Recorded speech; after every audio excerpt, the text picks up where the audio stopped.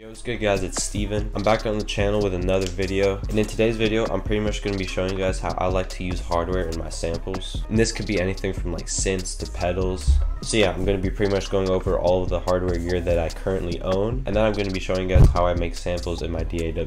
So now I'm on my phone here. Here's what my setup currently looks like.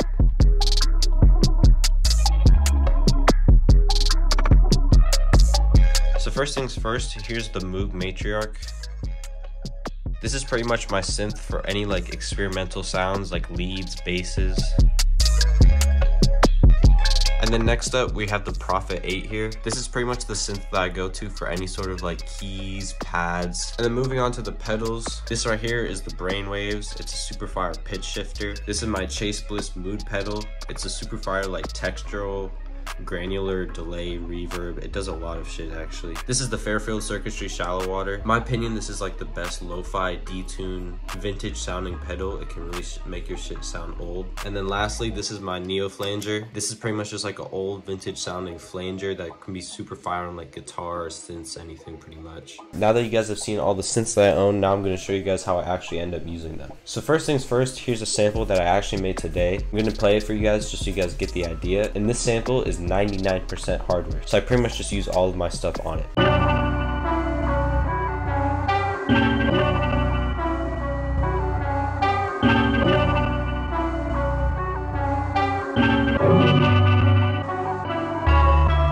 So as you guys can tell, it definitely sounds like vintage. It's kind of like a darker styled sample. And now I'm just going to show you guys my process from start to finish when I'm using all my hardware. So a cool technique that I like to use that I just started using recently is a technique I learned from Nick D. Pretty much what he does is he just records all of his synths pretty much into just like a random idea, and it's just full of like cool sounds. There's not too many like solid foundations to the sample, but it's just like a bunch of cool textures that he got out of his synths. And so pretty much I'll just show you one by one the ideas I played out. So first things first, I started with this key for my Prophet.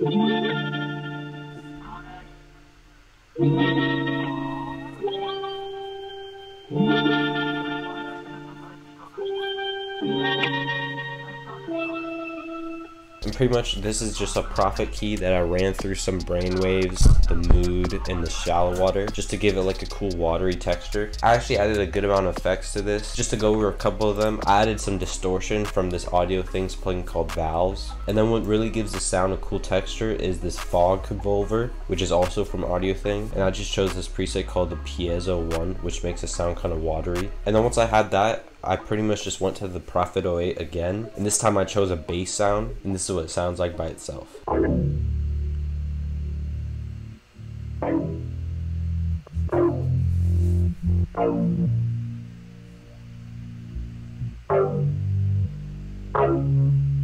Also on the bass, I added a good amount of effects. I've been really liking this plugin from GHC called the Toop. It can make stuff sound like super vintage, and if you go into the presets, there's even presets with like dates that can go back to like super old time period. I also added the Orb, which is like a formant pitcher. And then next up, I went to the Prophet 08 again, and I chose this like pluck sounding synth. And I'll play you guys what it sounds like with no effects, because on this one I did add a lot.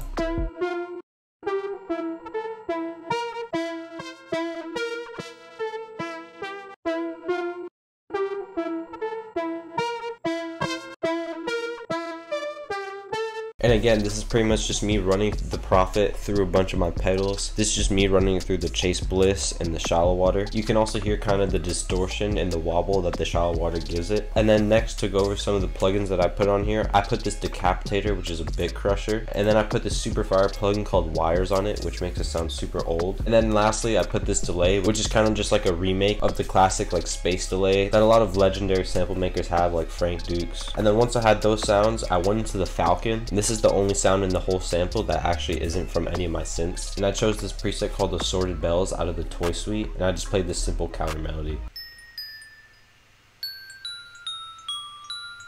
And then I just added some simple effects like the megaphone. This was just to give it like an old cassette sound. And then I added the wires again for just some cool vintage delay and just to make it sound a little bit shittier. And then once I had all of these sounds, I actually made this whole original idea at 87 BPM. So here's what it originally sounded like.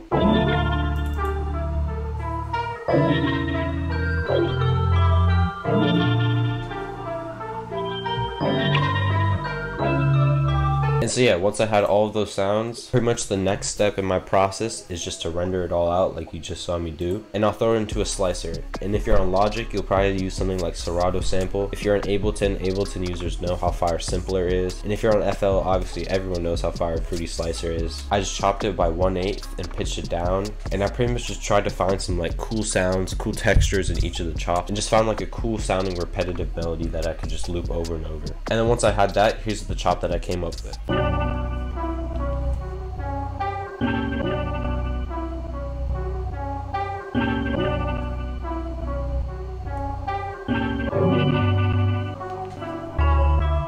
So once I had that, I went into the tube again just to give it a bit more warmth. I just EQ'd out some of like the muddiness. And then the last sound that I added was this lead from my Moog Matriarch. And as I told you guys before, the Moog is super fire for like weird lead sounds and basses. The Moog that I have is actually modular, so you have to come up with all the presets on your own. And after a little bit of time spending to make the preset, I just came up with this lead idea.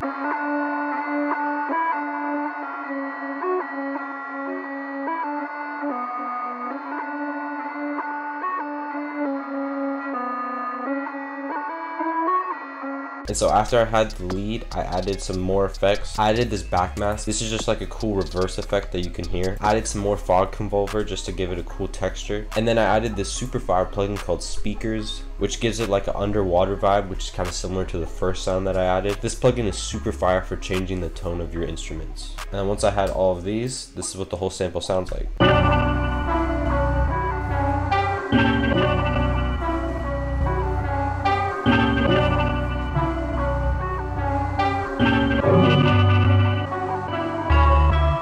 I know some of you guys have been wondering what's on my master channel. So the first plugin that I like to add is this can opener. I just use the same preset almost every time. I just mess with the angle a little bit. The next plugin is Midside Matrix, which is just to give the sample like an overall boost. And then this is actually the first sample that I use this plugin on, but I think the Soothe is really fire, especially if you're using hardware. There can definitely be a lot of like harsh frequencies because these instruments aren't really made for samples. So what the Soothe does is it just identifies any like super harsh frequencies and it just takes them out. And then other than that, I just went into the Pro Q3 just to do some more removing of harsh frequencies. And so yeah, that's pretty much it for the video. Also, I would definitely advise any of you guys to go out and cop some hardware. It definitely doesn't have to be some like crazy $1,000, $2,000 piece of equipment. Making music with like real instruments and stuff that you can physically touch just makes the whole experience better and makes you want to just keep doing it. So yeah, that's it for the tutorial. If you guys learned something, be sure to hit the subscribe button and follow me on social media at @StevenSchaefer_ on Instagram. Also, if you guys are looking for more samples like these, be sure to go check out my Drumify. There will be a link in the description. There's also more types of kits like portal banks, one shots, all that. So yeah, that's it for the video. I'll see you guys in the next one. I'm uploading every Thursday on the Splitmind channel. So yeah, peace out.